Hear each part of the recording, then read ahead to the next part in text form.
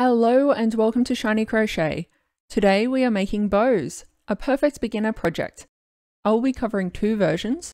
They use the same techniques but will have the rows either vertical or horizontal on the final bow. You can start with foundation single crochet or with a chain. This is a great opportunity to try something new if you're not comfortable with foundation single crochet. The starting row is hidden at the back of the bow, so any mistakes will be hidden. Version 1 has horizontal rows, with the opening of the bows on the ends. The foundation row sets the width of the bow, then repeating rows of the same stitch count until twice the bow height. This means the deconstructed bow is almost a square. For this bow, I used a thin 8-ply cotton yarn with 4.5mm hook. I start with a chain of 15. Be sure to keep a longer starting tail.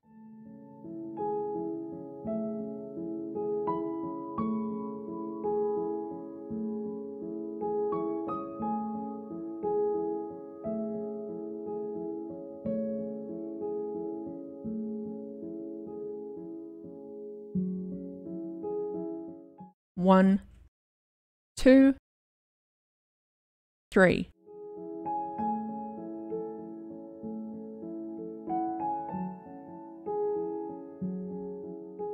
14, 15.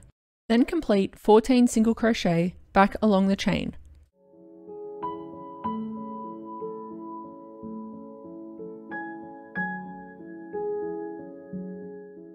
One,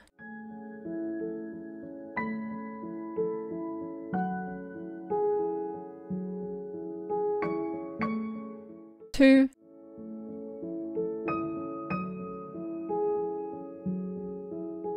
three.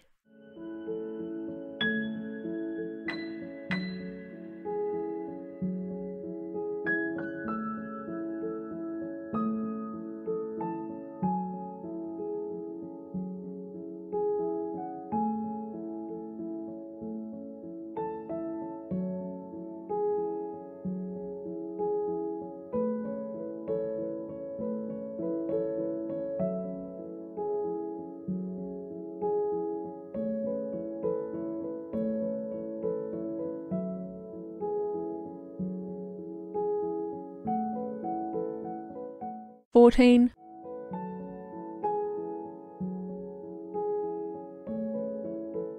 15. Chain 1 and turn.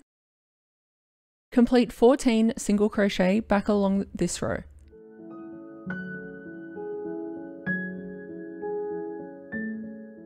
One,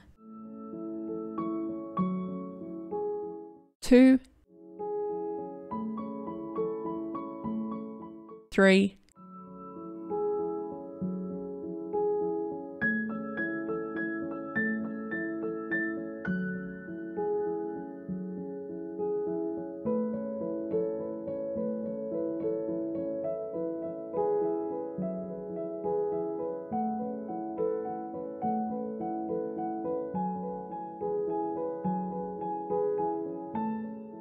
thirteen,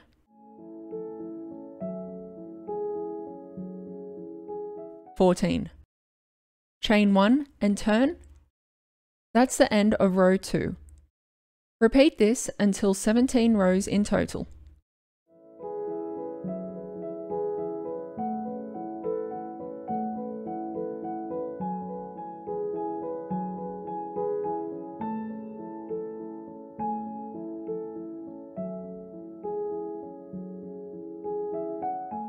Once you have 17 rows, or it is twice the final height of the bow, tie off, but don't cut the tail yet. Use the starting tail to sew the first and last rows together.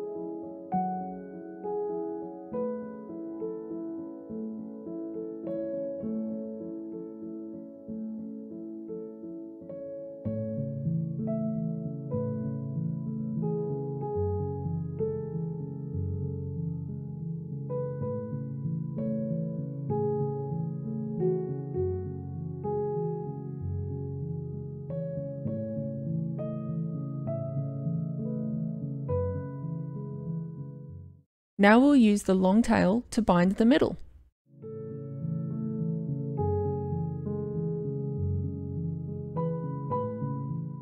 Pinch the center and wrap the tail around.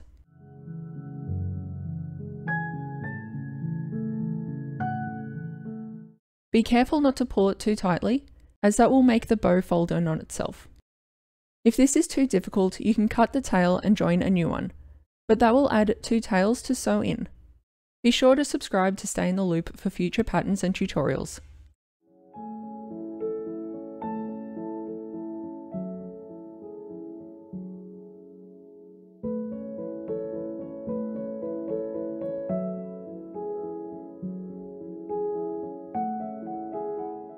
Once the middle is bound, cut a long tail. Use that to set the back of the bow, sending the needle back and forth over the backside.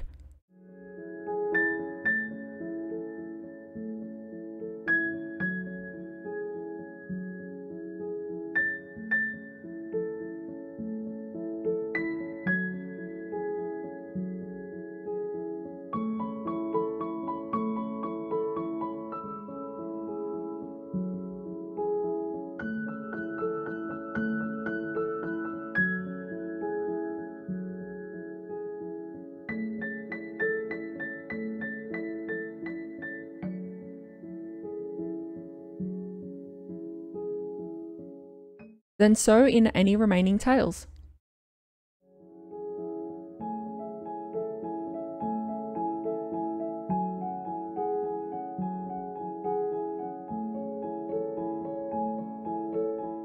I will now start version 2.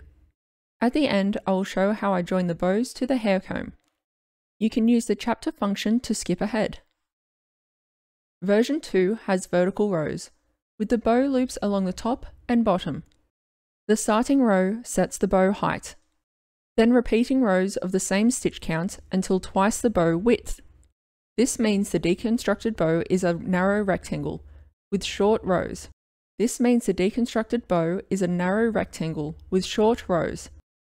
To make this bow, I use a fluffy 8-ply glitter yarn with a 5.5mm hook. As before, you can use whatever you have available. I use foundation single crochet to start this time. You can give it a try or use the chain method of version 1. I start with 8 foundation single crochet. You could chain 9 and do 8 single crochet along instead. Keep a longer starting tail, it will be used later. To start the foundation single crochet row, complete a chain of 2. 1, 2, then insert your hook in the first loop. If you find this tricky, try a chain of 3 instead of 2. Yarn over and pull through. Yarn over and pull through again. That is the foundation. Now we'll yarn over and pull through 2 loops to create the single crochet. That is stitch 1. Repeat this process another 7 times to create 8 foundation single crochet. Hook through the base, yarn over, pull through, yarn over, pull through, yarn over, pull through 2. That's 2 stitches. Hook through the base, yarn over, pull through, yarn over, pull through, yarn over, pull through 2. That's 3.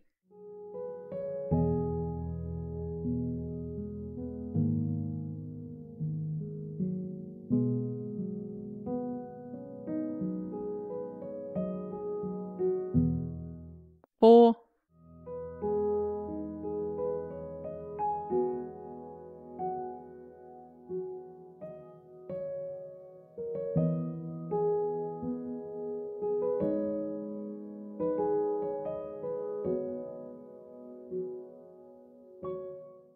8.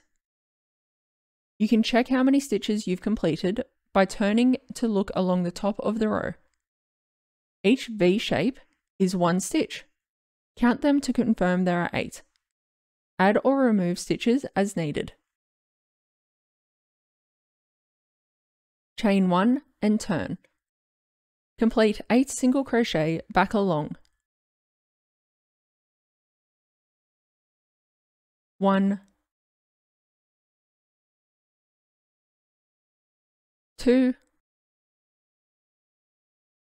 3,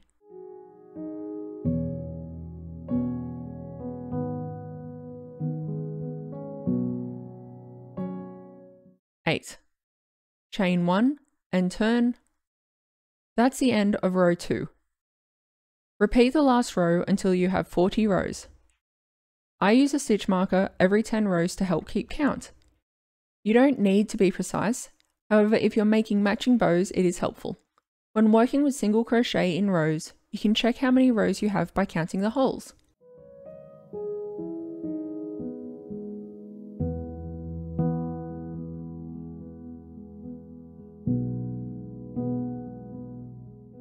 Now we have 40 rows. Tie off, don't cut the tail.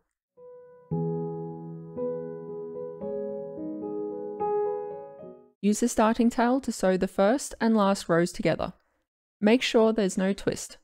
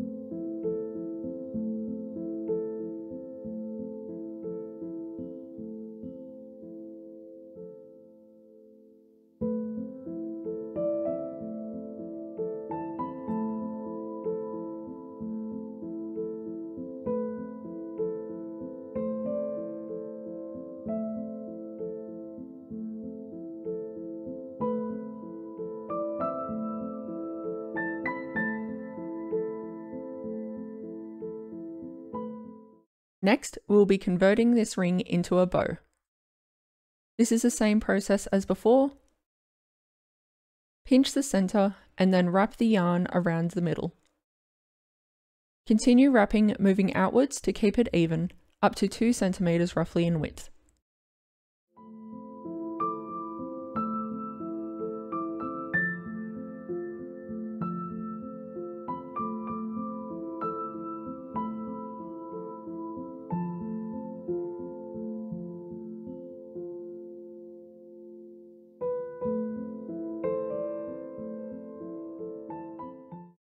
Keep checking it is centered. You can twist the sides if it's looking a little crooked. If it is looking off or you're not too sure, you can always undo and try again.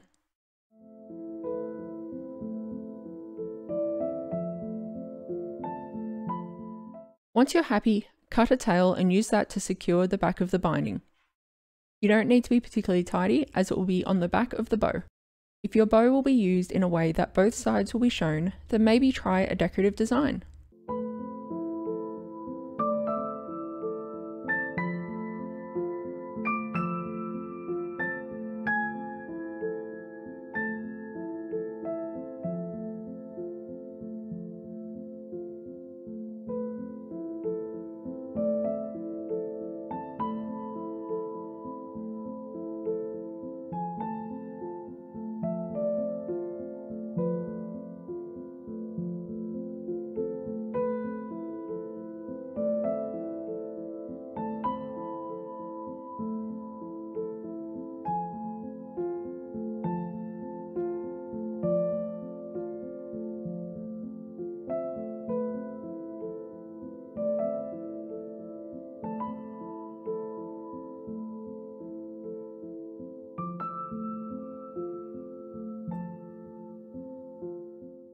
Once it's set, sew in any remaining tails. I use a separate strand for attaching the bow onto things, making it easier to remove.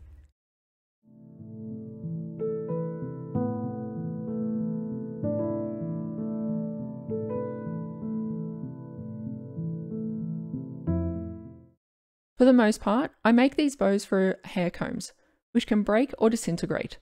Being able to detach the bow and add a comb is really useful. I start by wrapping the tail of yarn around the comb bridge across the center prong. I cross it back over a couple of times, keeping a few inches free to be sewn in at the end.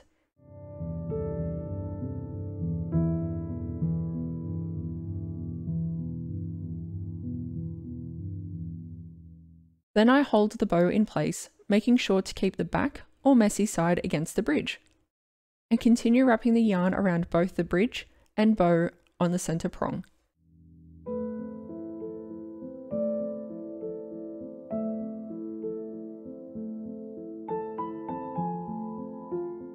Then work outwards by one prong on either side until it's fairly secure.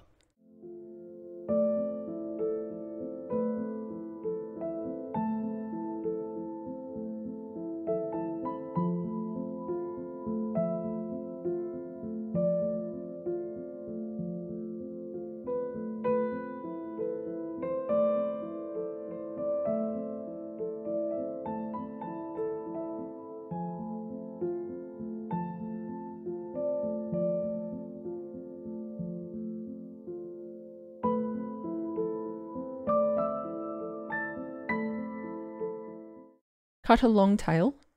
This will be used to sew the back of the bow onto the rest of the bridge. It will help stop the bow twisting as much when it is set in the hair. Wrap the yarn around the outside to help set the bands.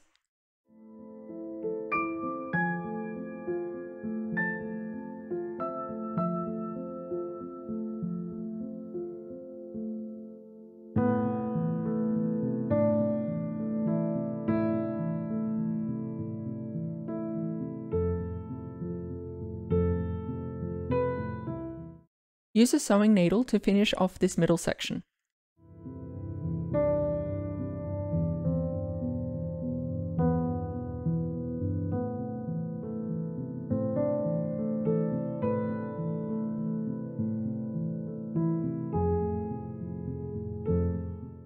Start working along the bridge, picking up the back of the bow and go along to the end.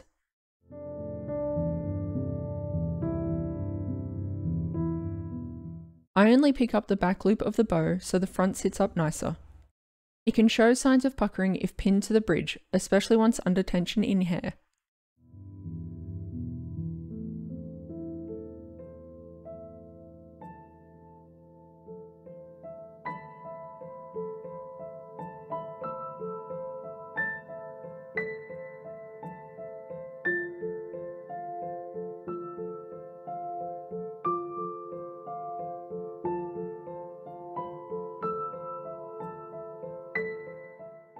Once you reach the end, work back along to the center. Send the needle through the middle and repeat on the other side. Test it out and sew in the end. Test it out and sew in the tails. If you find it's crooked, you can undo and try again.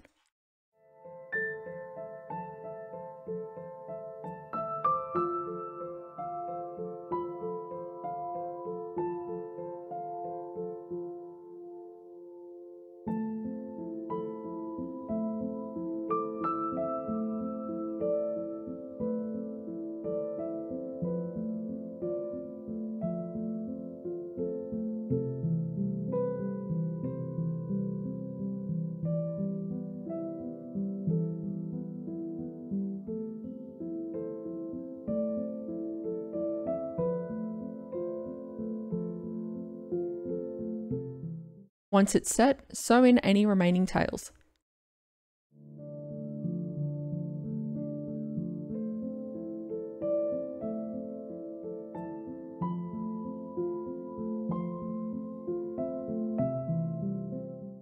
And you're all done, ready to start styling. Thank you so much for watching. If you've enjoyed the video, please give it a like. Drop a comment below on what color you're making your bows. You can use these same templates with different stitches and yarn for practice. Also, if you want to check out a PDF of this pattern, check the link below for a free PDF on Ravelry. Here's some ramblings of yours truly, sharing how I use the combs with my hair.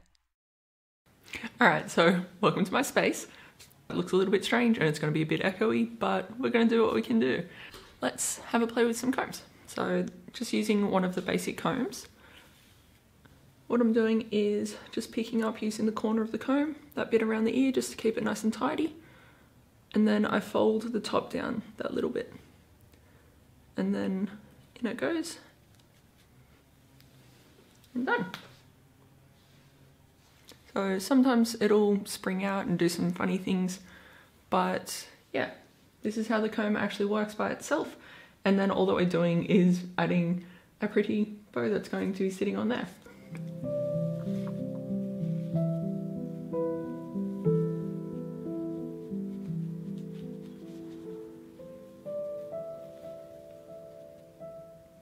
So some of the hairs through here are a little bit short and they're only just getting to the front of the bow, so I do need to be a little bit careful. If I want to be a little bit extra, or my hair's just in my face too much, so you can see how this part just is falling forward. But all that I do for this other side is grabbing this top section and again getting some of those under hairs over the top, and that'll help hold the others in place without creating too much bulk.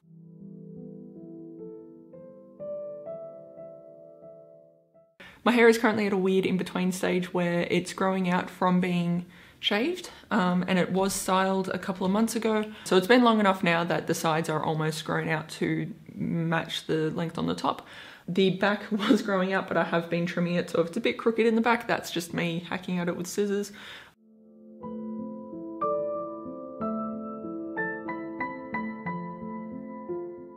This is essentially all that I do. If it is being too chaotic, I'll dampen the hair and then put the combs in, and that's usually enough for it to stay in place. Maybe a little bit of hairspray if you're trying to be fancy. So another style that I can usually get away with if my hair is wet. This is I'm running around at home and just need my hair off my face and to be out of my way and to stop getting in my face. And so it's the single comb, brushing that centerpiece back, and then letting the rest of it sit down. But have a play with it, see what works for your hair. Each person's hair is different. The way that you like to frame your face will also change things, but this is essentially what I do. Have a lovely day. If you're worried about the bow being too dramatic and too strange and people are going to comment on it, make things or get things that are outside of your comfort zone if that's what you want. If you're looking at these things and going, oh, I couldn't possibly wear that, but I want to wear that, find a way to become comfortable with it. Wear it when you're alone. Take some fun selfies. Take photos where you're looking excited, where you're enjoying looking like that.